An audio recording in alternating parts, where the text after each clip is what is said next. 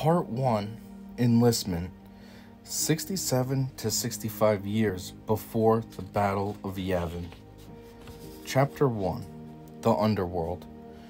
47 standard years before the harrowing reign of Emperor Palpatine, Baldemnik was nothing more than an embryonic world in the Outer Rim's Oral Sector, populated by reptilian sentients who expressed as little tolerance for outsiders as they did for one another. Decades later, the planet would have a part to play in galactic events, its own wink of historical notoriety, but in those formative years that presaged the Republic's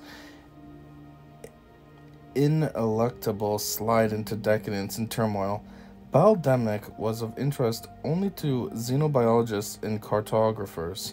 It might even have escaped the notice of Darth Plagueis, for whom remote worlds held a special allure, had his master, Tenebros, not discovered something special about the planet.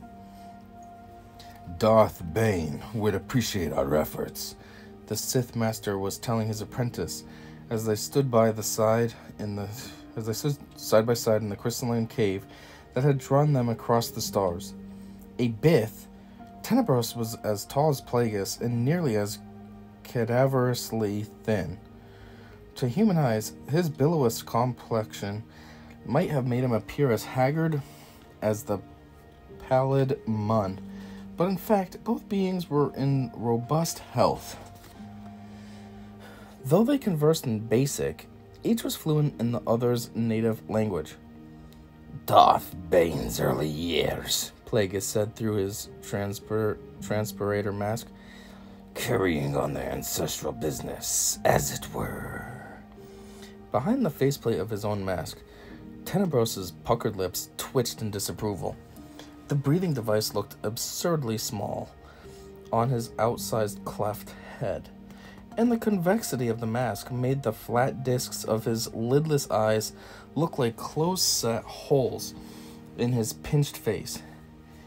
Bane's seminal years, he corrected. Plagueis writhed to the gentle rebuke. He had been apprenticed to Tenebros for as many years as the average human might live, and still Tenebros never failed to find fault when he could. What more appropriate way for us to close the circle than by mimicking the Sithari's seminal efforts? Tenebros continued. We weave ourselves into the warp and weft of the tapestry he created. Plagueis kept his thoughts to himself. The aptly named Darth Bane, who had redefined the Sith by limiting their number and operating from concealment, had mined cortosis as a youth on Apatros long before embracing the tenets of the dark side.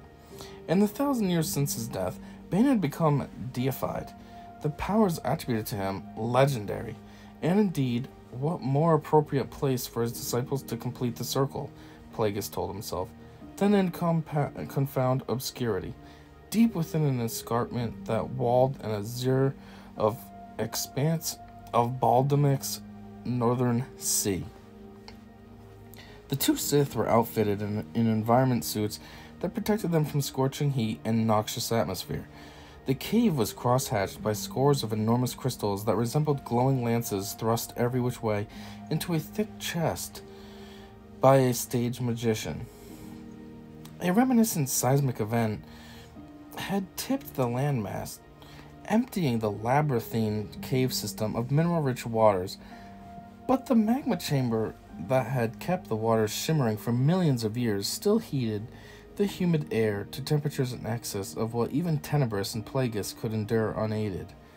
Close at hand sat a stubby treadroid tasked with monitoring the progress of a mining probe that was sampling a rich vein of cortosis ore at the bottom of a deep shaft.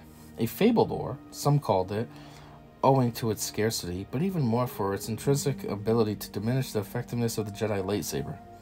For that reason, the Jedi Order had gone to great lengths to restrict mining and refinement of the ore. If not the bane of the Order's existence, cortosis was a kind of irritant, a challenge to the weapon's reputation, for fearsome invincibility. It was to Tenebrous' credit that the Sith had learned of Baldenik's rich loads before the Jedi, who, by means of an agreement with the Republic Senate, had first claim to all discoveries, as they had with Adegan crystals and force-sensitive younglings of all species. But Tenebrous and the generations of Sith Masters who had preceded him were privy to convert data gleaned by vast networks of informants the Senate and the Jedi knew nothing about, including mining survey teams and weapons manufacturers. Based on the data I am receiving, the Teta-droid intoned, 82% of the ore is capable of being purified into weapons-grade Cortosis shield. Plagueis looked at Tenebrous, who returned a nod of satisfaction. The percentage is consistent with what I was told to expect. By whom, Master?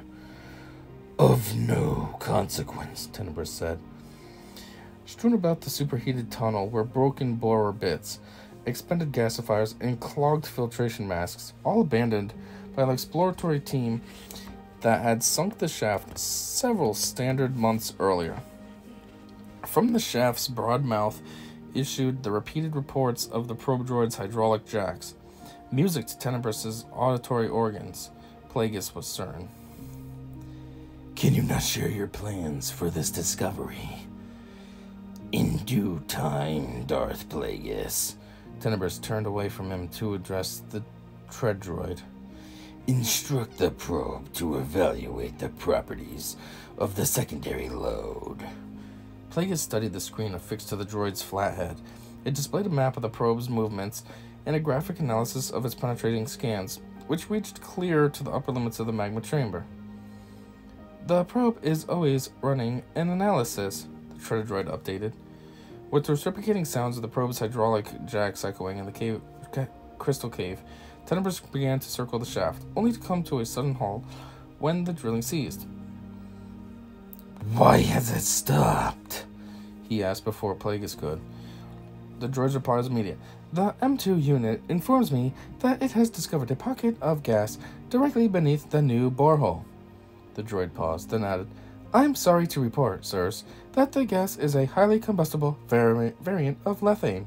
The M2 unit predicts that the heat generated by its hydraulic jacks will ignite an explosion of significant magnitude. Suspicion crept into Tenebrous' voice. The original report made no mention of lethane. The droid pivoted to face him. I know nothing of that, sir, but the M2 unit is quite inconsistent. What's more, my own programming corroborates the fact that it is not unusual to find pockets of lethane in close proximity to Cortosis' core. Query the probe about excavating around the lethane pocket, Plagueis said. The M2 unit recommends employing that very strategy, sir. Shall I order it to proceed?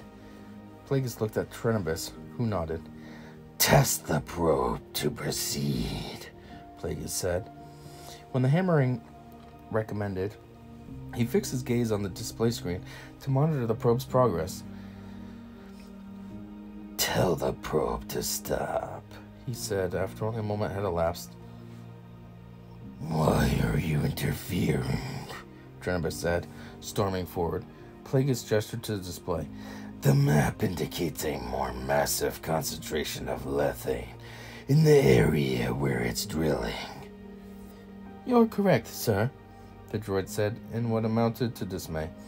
I will order the unit to halt all activity. And yet the hammering continued. Droid! Plagueis snapped. Did the probe acknowledge your order? No, sir. The M2 is not responding. Tenebrous stiffened, narrowly avoiding slamming his head into one of the cave's massive crystals. Is it still within range? Yes, sir. Then run communications diagnostic. I have, sir. And all systems are nominal. The unit's inability to respond. It fell briefly silent and began again. The unit's refusal to respond appears to be deliberate. Deactivate it, Tenebrous said. At once. The hammering slowed and eventually ceased, but not for long. The M2 unit has been overridden by my command. Impossible, Tenebris said. Clearly not, sir. In fact, it is highly probable that the unit is executing a deep-seated subroutine that escaped earlier notice. Plagueis glanced at Tenebris. Who procured the probe? This isn't the time for questions. The probe is about to breach the pocket.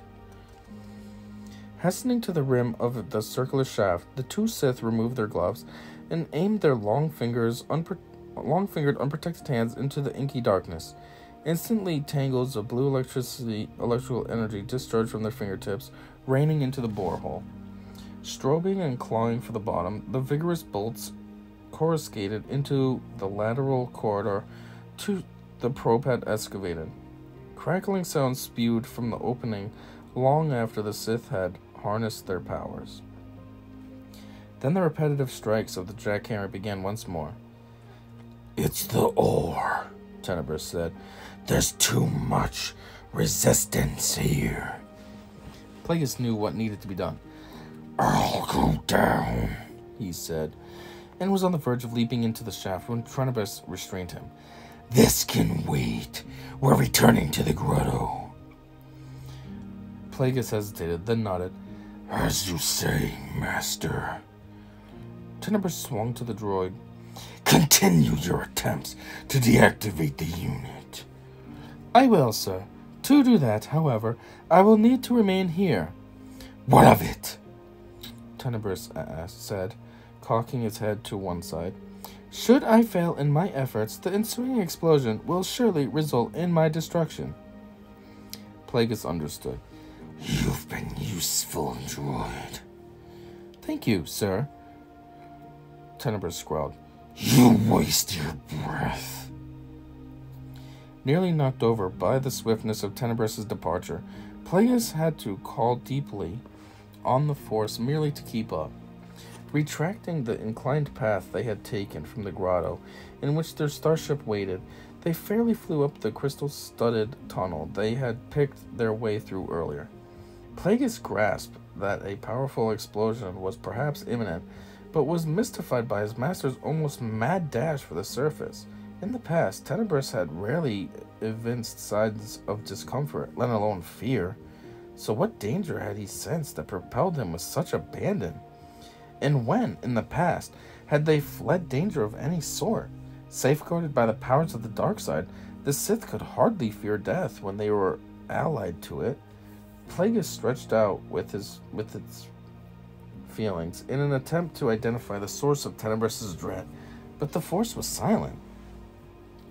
10 meters ahead of him, the Bith had ducked under a scabrous outcropping. Haste, however, brought him upright too quickly, and his left shoulder glanced off the rough rock, leaving a portion of his suit shredded. Master, allow me to lead, Plagueis said when he reached Tenebris. He was only slightly more agile than the Bith, but he had better night vision and a keener sense of direction, over and above what the Force imparted. His pride wounded more than his shoulder. Tenebris waved off the offer. Be mindful of your place. Regaining his balance and composure, he streaked off. But at a fork in the tunnel, he took the wrong turn. This way, Master, Plagueis called from the other corridor, but he stopped to surrender the lead.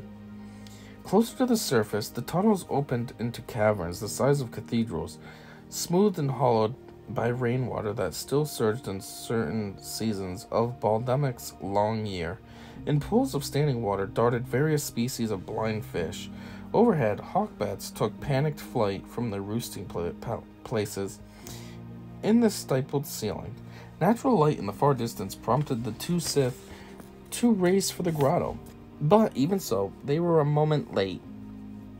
The gas explosion caught up with them just as they were entering the light-filled cavity on the top of the escarpment. From deep in the tunnel resounded a squealing electronic wail, and at the same time, almost as if the cave system were gasping for breath, a searing wind tore down from a perforation in the grotto's arched ceiling through which the ship had entered. A muffled but ground-heaving detonation followed. Then a roiling fireball that was the labyrinth's scorching exhalation. Whirling to the tunnel they had just exited and managing somehow to remain on his feet, Tenebris conjured a force shield with his waving arms and met the fireball and contained it. Thousands of flaming hawkbats spiraling within the tumult like wind-blown embers. A few meters away, Plagueis, hurled face first to the ground by the intensity of the vaporizing blast, lifted his head in time to see the underside of the doomed ceiling begin to shed enormous slabs of rock. Directly below the plummeting slabs sat their starship. Master, he said, scrambling to his feet with his arms lifted in an attempt to hold the rocks in midair. His own arms still raised in a force-summoning position, Tenebris swung around to bolster Plagueis' intent. Behind him, the fireball's final flames surged from the mouth of the tunnel to lick his back and drive him deeper into the grotto. The cave continued to spasm underfoot, sending shockwaves through the crazed ceiling. Cracks spread like a web from the oculus, triggering collapses throughout the grotto. Plagueis heard a rending sound overhead and watched a fissure zigzag its way across the ceiling, slowing layer after layer of stone as it followed the grotto's curved wall. Now, though it was Tenebris who was positioned beneath the fall, and in that instant, Plagueis perceived the danger Tenebris had foreseen earlier. His death. His death at Plagueis' hands. While Tenebris was preoccupied holding aloft the slabs that threatened to crush the ship, Plagueis quickly reoriented himself, aiming his raised hands at the plummeted slabs above his master, and, with a downward motion of both arms, brought them down so quickly and with so much momentum that Tenebris was buried almost before he understood what had hit him. Stone dust eddying around him, Plagueis stood rooting in place as slabs entered the starship as well. But he gave it no thought. His success in bringing the ceiling down on Tenebris was proof enough that the Bith had grown sluggish and expendable. Otherwise, he would have divined the true source of the danger he had sensed, and Plagueis would be the one pressed to the floor of the grotto, head cracked open like an egg and chest cavity pierced by the pointed end of a fallen stalactite. His race to Tenebris' side was informed as much by excitement as charade. Master, he said, genuflecting and removing his and Tenebris' respirators. His hands pawed at the stones, removing some of the crushing weight, but Tenebris' single lung was pierced, and blood gurgled in his throat. Ragged tears in the sleeves of the Enviro suit revealed esoteric body markings and tattoos. Stop, apprentice, Tenebris strained to say. You're going to need all your strength. I can help. There's time. I'm dying, Darth Plagueis. There's time only for that. Plagueis held the Bith's pained gaze. I did all that I could, Master. Tenebris interrupted him once more. To be strong in the Force is one thing, but to believe oneself to be all-powerful is to invite catastrophe. Remember that even in the ethereal realm we inhabit, the unforeseen can occur. A stuttering cough silenced him for a moment. Better this way, perhaps, than to perish at your hand. As Darth Bane would have wished, Plagueis thought. Who supplied the mining probe, Master? Subtext, Tenebris said in a weak voice. Subtext mining. Plagueis nodded. I will avenge you. Tenebris canted his huge head ever so slightly. Will you? Of course. If the Bith was convinced, he kept it to himself, and said instead, You are fated to bring the Sith imperative to fruition, Plagueis. It falls to you to bring the Jedi Order to its knees and to save the rest of the galaxy's sentience from themselves. At long last, Plagueis told himself, the mantle is conferred. But I need to warn you, Tenebris started to say and fell abruptly silent. Plagueis could sense the Bith's highly evolved mind, replaying current events, calculating odds, reaching conclusion. Warn me about what, Master? Tenebris's black eyes shone with yellow light, and his free hand clutched at the ring collar of Plagueis' envirosuit. You! Plagueis pried the Bith's thin hand from the fabric and grinned faintly. Yes, Master. Your death comes at my bidding. You said yourself that permutation with purpose is the only way to victory, and so it is. Go to your grave, knowing that you are last of the old order, the vaunted rule of two, and that the new order begins now and will for 1,000 years remain in my control. Tenebris coughed spittle and blood. Then for the last time, I call you apprentice, and I applaud your skillful use of surprise and misdirection. Perhaps I was wrong to think you had no stomach for it. The dark side guided me, Tenebris. You sensed it, but your lack of faith in me clouded your thoughts. The Bith's head bobbled in agreement. Even before we came to Baldemnik, and yet we came, because we were fated to. Tenebris paused, then spoke with renewed urgency. But wait, the ship crashed as you are. Tenebris's anger stabbed at Plagueis. You forced everything to undo me, the entire future of the Sith. My instincts about you proved correct after all. Plagueis leaned away from him, nonchalant, but in fact filled with an icy fury. I'll find a way home, Tenebris, as will you. And with a chopping motion of his left hand, he broke the Bith's neck. Tenebris was paralyzed and unconscious, but not yet dead. Plagueis had no interest in saving him, even if it were possible, but he was interested in observing the behavior of the Bith's midichlorians as life ebbed. The Jedi thought of the cellular organelles as symbionts, but to Plagueis, midichlorians were interlopers, running in interference for the Force, and standing in the way of a being's ability to contact the Force directly. Through years of experimentation and directed meditation, Plagueis had honed an ability to perceive the actions of midichlorians, though not yet the ability to manipulate them. Manipulate them, say, to prolong Tenebris's life. Looking at the Bith through the Force, he perceived that the midichlorians were already beginning to die out, as were the neurons that made up Tenebris's lofty brain, and the muscle cells that powered his once able heart. A common misconception held that midichlorians were force-carrying particles, when in fact they functioned more as translators, interlocutors of the will of the Force. Plagueis considered his long-standing fascination with the organelles to be as natural as had been Tenebris's fixation on shaping the future.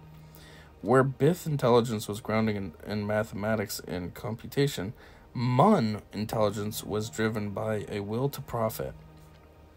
As a Mun, Plagueis viewed his allegiance to the Force as an investment that could, with proper effort, be maximized to yield great returns.